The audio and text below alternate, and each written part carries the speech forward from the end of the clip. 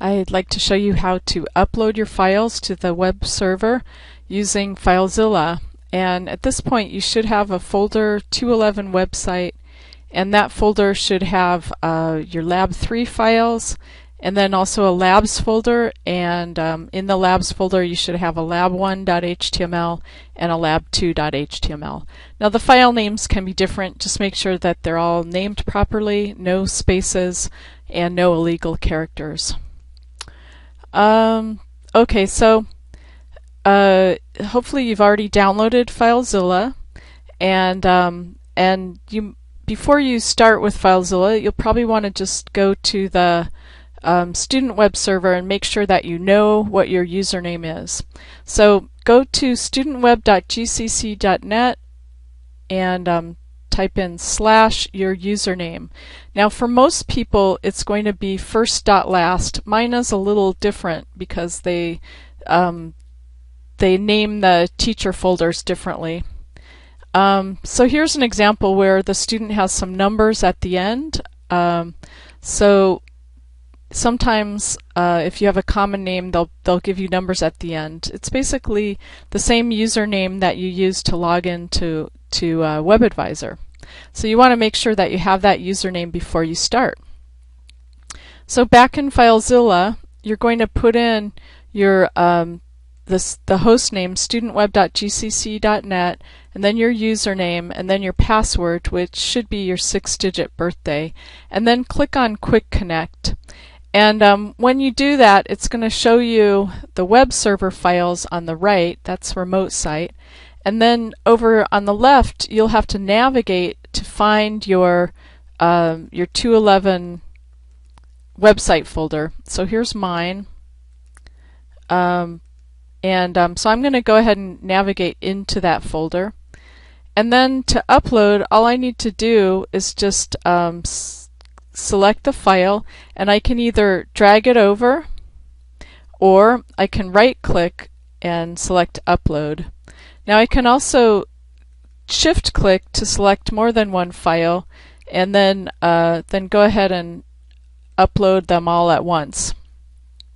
So now what I've done is I've basically uploaded everything, and if I want to make sure, I could just select everything and upload again, and then it'll ask me if I want to overwrite, and I'll just say OK. And I could just say always use this action to overwrite all the files. And then now when I go to my website and refresh, then I'll see those files on the server. That helps me to know that I've been successful. Now in FileZilla, you want to make sure that your left side matches up with your right side. You'll notice that the server comes with a folder that's kind of built in when they make the accounts called images. So you can use that or not. If you don't want it, you can just go ahead and delete it. Anytime that you want to delete a file, just select it and hit your delete key, and that will allow you to delete it. And sometimes what happens is people get a little confused and they start uploading the same folders over and over again. Like for example, if I uploaded the 211 website folder, then everything that I just uploaded gets uploaded again, but it's put inside this folder. So I've got some confusing duplicates.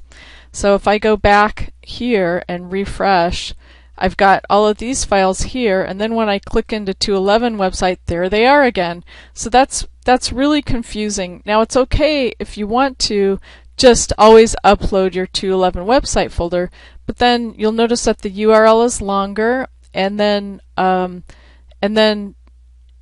you'll also notice that you have those same files here if you've already uploaded them. So whichever way you choose, you just want to be consistent with it. You don't want to have duplicates over here, so you need to pay attention to your file management, pay attention to where you're uploading things. So let me go back to FileZilla, and then I'm just going to right click and delete to delete that folder. Now let's say that I wanted to maybe overwrite a file that's in the labs folder. So if I double click, then I have to double click on the right hand side to make sure that the left side matches the right, and then I can either drag it over, or I can right click and upload, and then it will overwrite right there. Now there is a faster way to use FileZilla, and there's another video that shows you that, and it just involves like setting up a site so that you don't have to keep typing this stuff in. So I'll let you watch that if you want to save a little time.